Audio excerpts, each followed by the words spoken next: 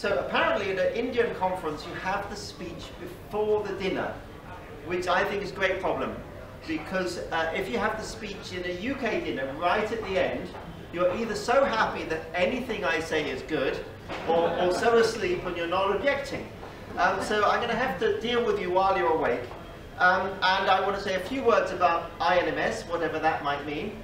But before I'm going to do that, I shall say a few other things. And firstly, I want, of course, to thank the team that has made this possible. Andy is here with her camera at every moment, sending a million emails. Artie is somewhere in the vicinity, and Sunila, and Alison is not here, she's unwell, and Raghuram is multitasking somewhere in the distance.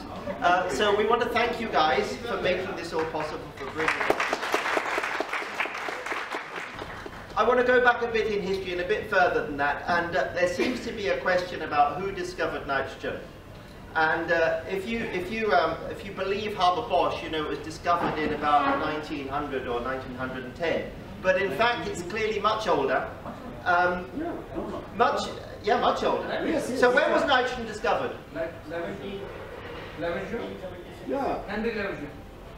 Lavoisier.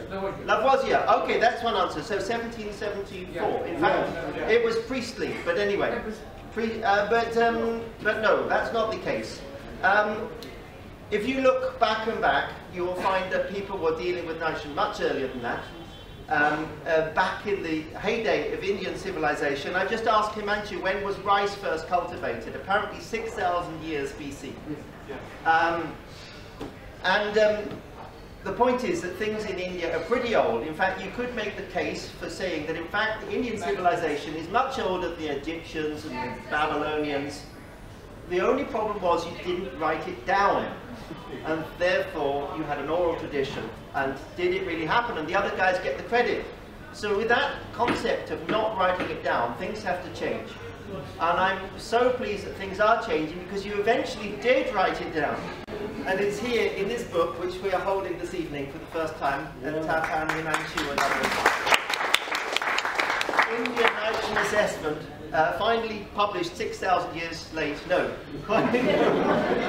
finally published on time, in advance of the next United Nations Environment Assembly meeting and the next UNEP meeting, etc. So it's ready in time, on the table. We're also hearing about the value of things, the value, the price of nitrogen. And apparently we have 70% subsidy of nitrogen in India, which is pretty good subsidy. But I think this is not the earliest.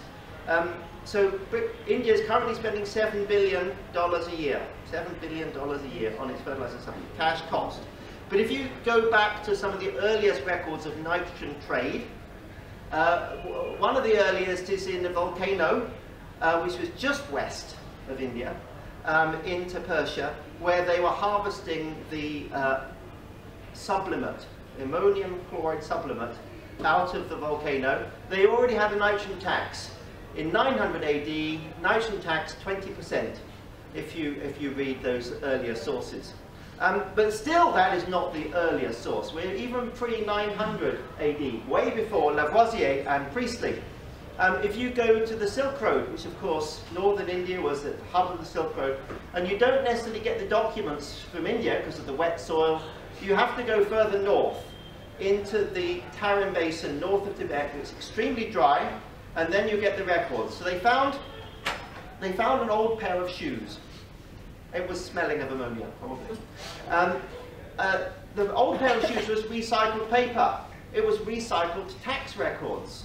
So you look at the recycled tax records from 600 AD, we're now back further again, and they were selling this, the nitrogen compounds, the ammonium chloride, pretty expensive. And it was something like 20 silver coins per kilo of nitrogen.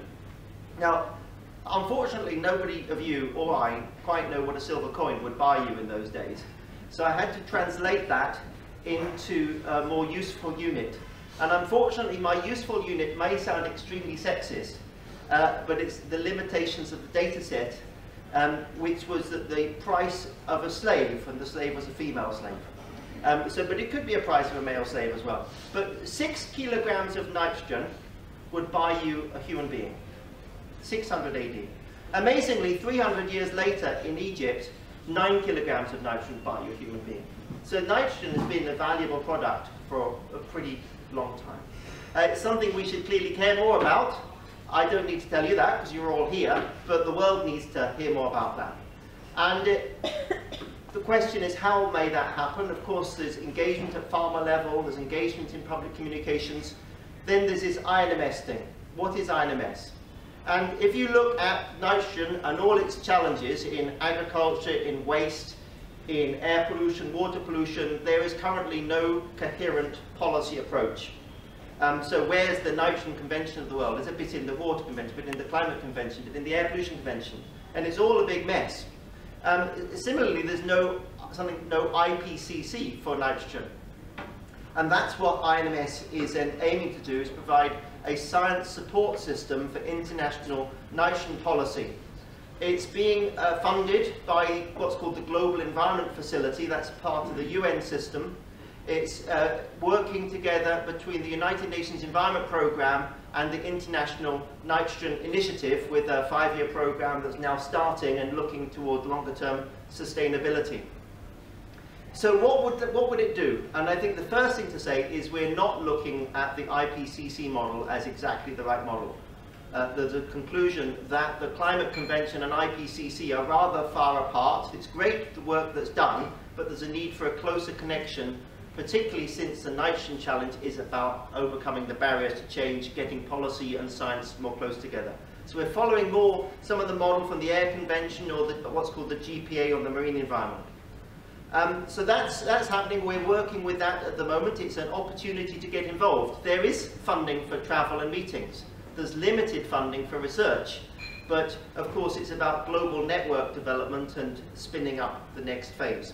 So what are the things we're doing? Of course, we are learning to provide guidance, learning to look at future scenarios of what might happen, learning to look at what are the options and recording guidance on those options, what could be achieved. And you'll see that in the discussions we have tomorrow as to why we phrase those questions that way.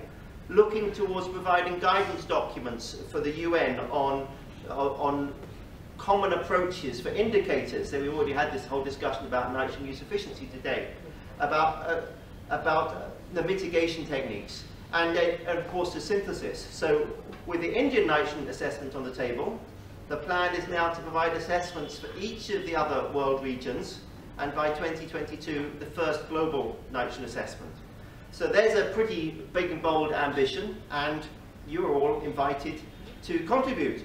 And all you have to do is type in the web URL, which is inms.international. So it's hardly difficult to remember, inms.international, and you will find out, and you can get yourself on a web list. So this is an unashamed advertising for this. My sense is that when we as scientists start talking with policy people from countries, we start off talking different languages.